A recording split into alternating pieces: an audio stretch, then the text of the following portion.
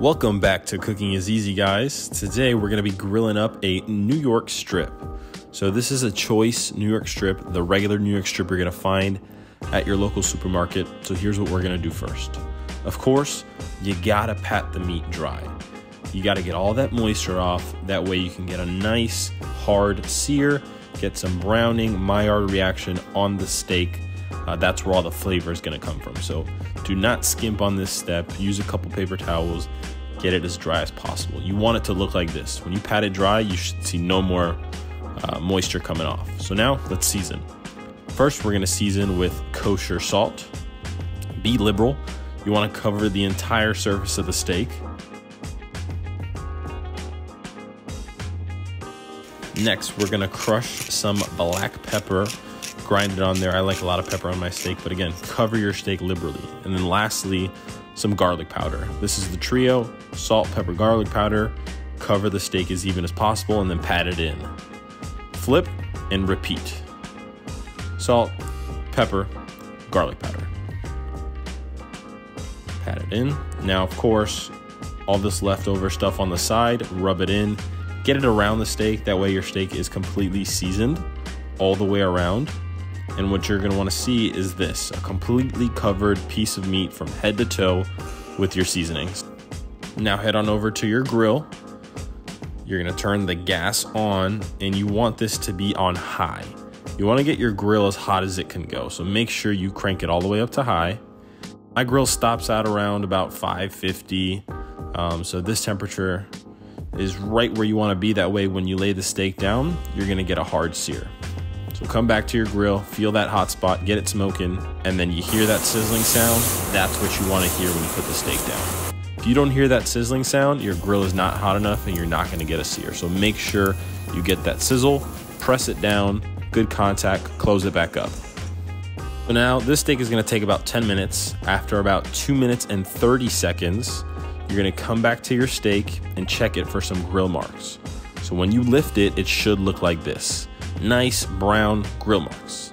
And now what you're going to do is turn the steak. I turned it a little bit too much for this video. All you have to do is do a slight turn. This was about a 45-degree turn. Just turn it a little slighter than me. And then close the grill back up. And after about another 2 minutes and 30 seconds, you're going to come back and flip it. So you should see diamond marks if you did it correctly. I messed up here, but no worries. It's still going to come out great. When you flip it, make sure you press it down again. Get good contact. And this is what a little behind the scenes footage looks like. Don't be afraid to use your iPhone, people. Here's the steak. It's coming out beautifully. You want the steak to be brown on the outside. That's where all the flavor is going to come from. So now after a couple minutes, take your temperature. If you have an instant thermometer, we're at 109. We want it to read 120 degrees internal for medium rare.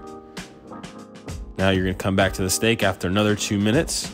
Turn it another few degrees. Right now we're on minute 7.5. Take temperature at that 110, 115 mark.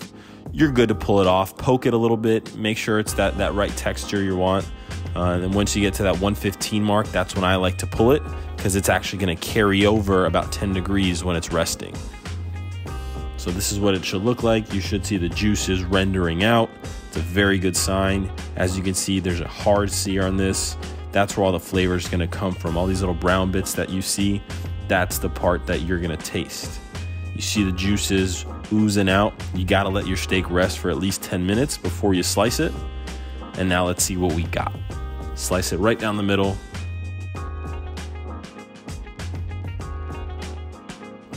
And as you can see, we got a perfect medium rare. Very juicy, very tender. 10 minutes, very simple to grill. And let's continue slicing this bad boy so we can taste it. Also, if you're enjoying this steak recipe, like and subscribe to my channel for more. It'll really help the video. Oh God, my mouth is watering as I'm doing this voiceover.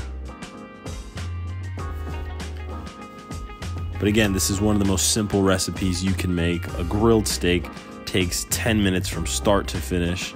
Slice it up, serve it to your friends. Should be nice and juicy and medium rare. Very simple recipe. God, if your mouth is not watering, there's gotta be something wrong with you. It's pull apart tender. Rip a little piece off for yourself. Guys, super simple steak. If you don't mind, give this video a thumbs up, like, and subscribe. Take a quick bite. Of course, it's amazing. And if you want, you can even slice it up into little chunks, mess them around, get them all juicy. We'll see you on the next one, guys.